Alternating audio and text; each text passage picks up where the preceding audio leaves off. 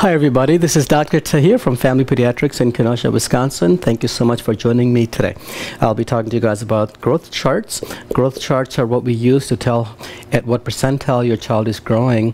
If you recall, when you go to your doctor's office, your doctor will measure the height and weight and head size for your child and tell you percentages on where they fall. A lot of parents are anxious to know what their percentage growth is for the child because everybody wants their child to be tall. Okay, this is what a growth chart looks like. The bottom part is the weight curve and the top part is the height curve. On the bottom is how old your child is, and for the weight, this is how much your child weighs, and for the height, this is how tall your child is. So as your child gets older and they start gaining weight, the lines, or the dots rather, start moving someplace on the growth curve. Same thing for the height. Let's take a look at the growth curve and the height curve in a little more detail. You notice there's a little thicker line in the middle. That's the 50% line. That's where half of the kids are pretty much for their weight. And this is the 95th percentile. And here's the 5th percentile. Same thing for the height curve, okay? There is the middle, the 50%, the 5%, and 95th percentile. There's also percentiles in the middle too. Now, when your child is coming for their visits and we plot them along their growth chart, and if your child is someplace up here by the 95th percentile, I'll let your kids know, and you know that you guys are, or that your child is one of the tallest kids on the block their age. And if they are at the 5th percentile, that presents a little dilemma depending on how the kids feel and the parents feel. So sometimes I'll have to tell them that they are taller than 5% of kids their age, all right? So kids are happy to hear that, but most kids know that means they're also shorter than 95% of kids their age. I'll talk to you a little bit later to tell you all those are still normal, okay? Now, what you'll notice is, as time goes on, this forms a pattern of growth, and that pattern is what I'm interested in as a doctor to look at for your child. It's not the actual weight, it's not the actual percentile for that visit, but it's the pattern of growth over time, which is the important thing to look at, okay? Just as there are weight curve and a height curve, there's also a head size or a head circumference curve for younger kids that we look at. And the head size we typically measure to 3 years of age.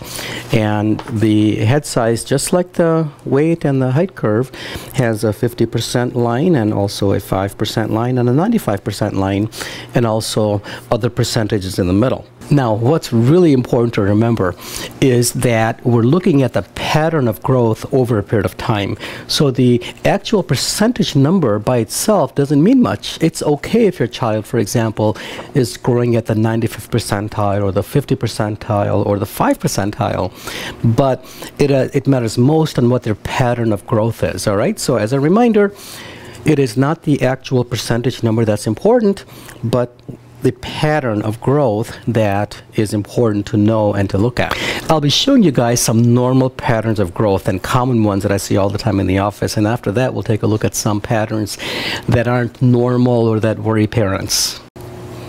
Here we're looking at a growth curve of a person who's been coming to me for a while.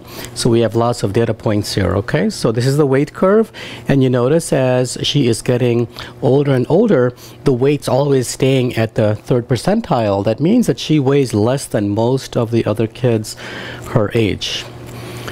All right, now let's take a look at her height though. If you take a look at her height, she's been growing at the 95th percentile. So what that means is that she is taller than most kids her age, and when you combine those two together, you get a girl who is tall and slim. This is a normal growth pattern. Let's take a look at another growth pattern. Here's another girl coming to me, and her weight is at the 95th percentile. Now, she weighs more than most other kids on the block her age. If we take a look at her height's at the 3rd percentile. And that means that she is shorter than most other kids. If we take a look at how she might look, we would look at her as being short and heavy.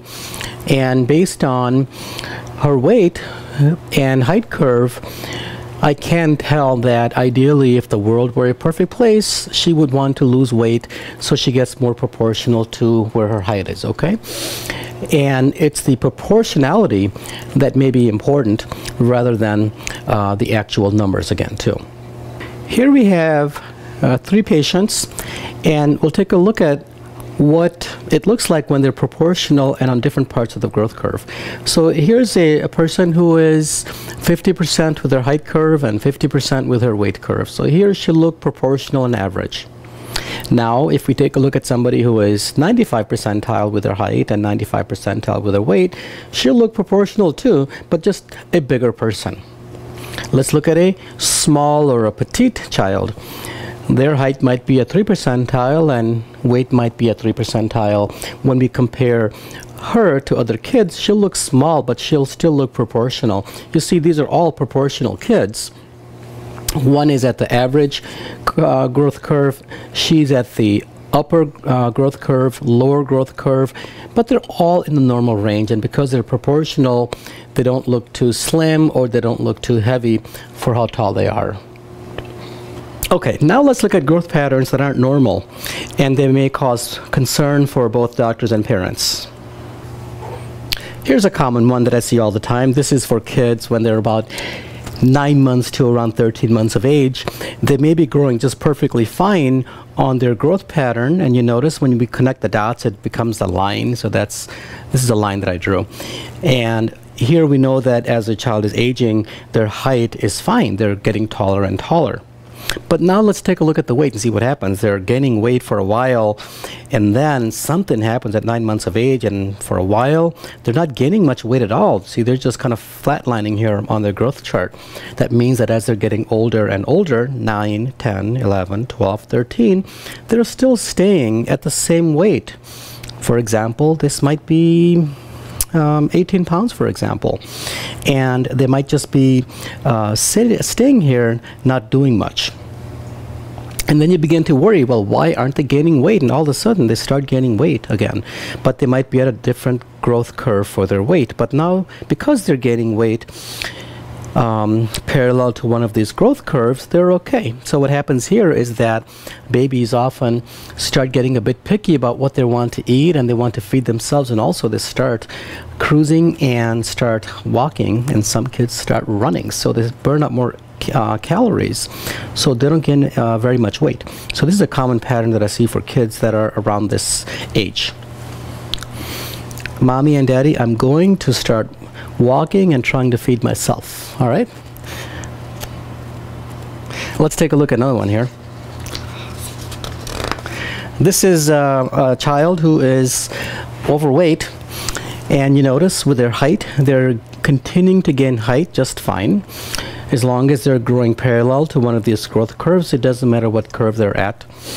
But compare the weight curve. You see height, they're someplace maybe around 70 percentile, but the weight, they're way over 95 percentile. That means that they weigh a lot more than what they should.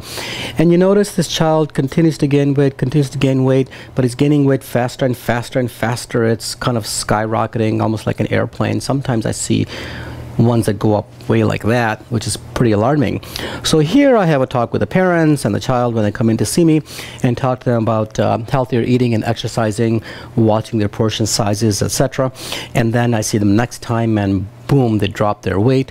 And after that, because they learn how to live in a better way, they start to gain weight again, but at a better rate and a proportional amount to what their height is. So you see here, this is telling us of a weight loss, and here I talk to them about diet and exercise and decreasing their screen time with internet, video games, etc.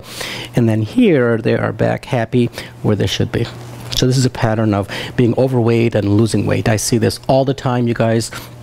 There are lots of adolescents and kids going through difficulties with obesity, and just like with adults, it is just as difficult for kids to learn to control their weight, but I see countless success stories. So I'm always very encouraging to all the adolescents and kids that I see. All right, let's take a look at another growth curve here. This child, you notice, is gaining in height very well, getting taller and taller as they get older. Let's take a look at the weight though.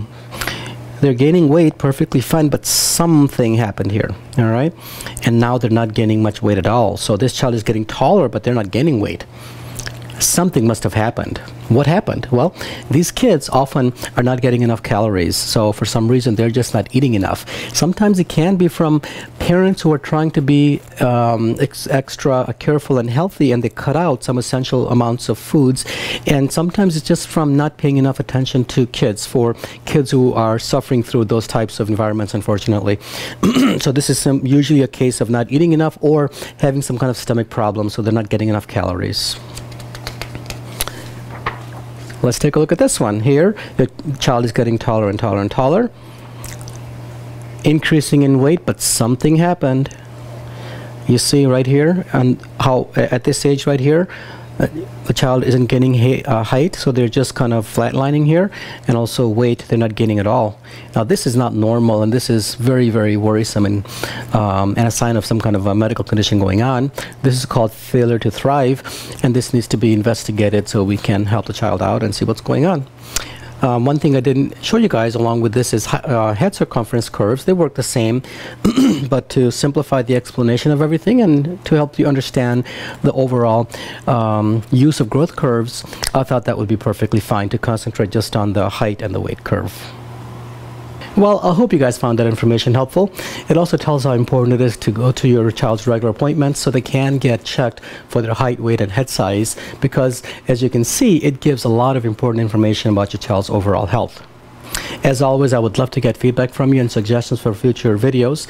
Please leave me feedback through my website, and also you can leave feedback on the bottom of this video page. Thank you.